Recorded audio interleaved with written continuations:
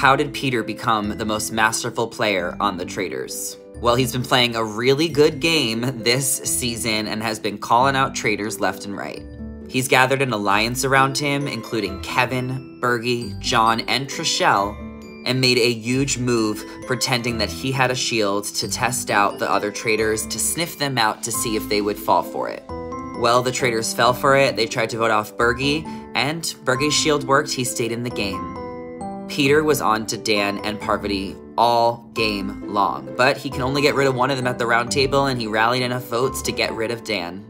So what's going to happen for Peter next? Because he's now been recruited as a traitor to fill Dan's spot. His only other move is to accept it, otherwise Parvati and Phaedra might murder him.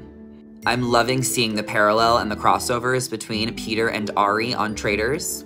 And I must say, I'm officially a Peter stan, and I cannot wait to see what he'll do next.